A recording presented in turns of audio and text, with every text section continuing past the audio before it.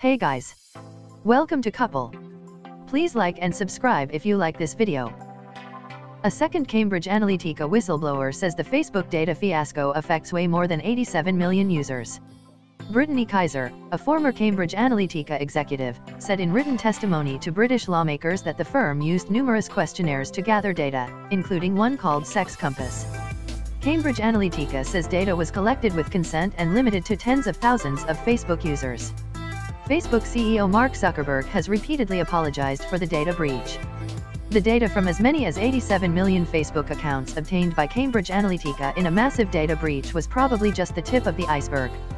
That's according to the written testimony that Brittany Kaiser, Cambridge Analytica's former business development director, gave on Tuesday to the UK Parliament's Digital, Culture, Media and Sport Committee. She told British lawmakers conducting an inquiry into fake news and the Facebook data scandal that Cambridge Analytica used numerous Facebook-linked questionnaires to gather data. Kaiser said they were in addition to a personality quiz called This Is Your Digital Life, developed by the University of Cambridge psychology professor Alexander Kogan, that improperly harvested the Facebook users' data later obtained by Cambridge Analytica. I am aware in a general sense of a wide range of surveys which were done by CA or its partners, usually with a Facebook login, she told the committee in the written testimony. She highlighted one quiz called Sex Compass, though she did not provide further details. Kaiser also said, emphasis added, I believe it is almost certain that the number of Facebook users whose data was compromised through routes similar to that used by Kogan is much greater than 87 million, and that both Cambridge Analytica and other unconnected companies and campaigns were involved in these activities. During a hearing on Tuesday, the committee's chairman, Damian Collins, sought to clarify the statement. The purpose of the survey was to gather this information, and that by completing it with your Facebook login, Cambridge Analytica also gets access to your data. Collins asked.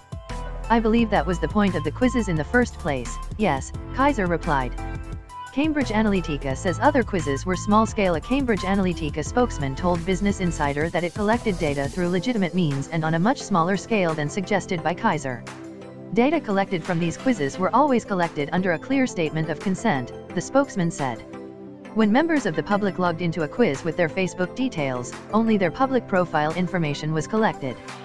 The volumes of users who took the quizzes numbered in the tens of thousands. Any suggestion that we collected data on the scale of GSR is incorrect. We no longer run such quizzes or hold data that was collected in this way. The political consulting firm has denied harvesting data from 87 million Facebook users, saying instead that it licensed data for no more than 30 million people.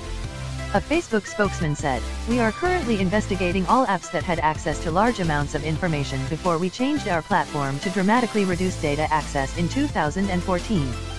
We will conduct a full audit of any app with suspicious activity. And if we find developers that misused personally identifiable information, we will ban them and tell everyone affected. The data scandal, first exposed by the Cambridge Analytica whistleblower Christopher Wylie in The Observer last month, wiped about $60 billion from Facebook's value. Facebook CEO Mark Zuckerberg has apologized repeatedly for the fiasco and was called to testify before Congress last week about the company's actions and data privacy in general.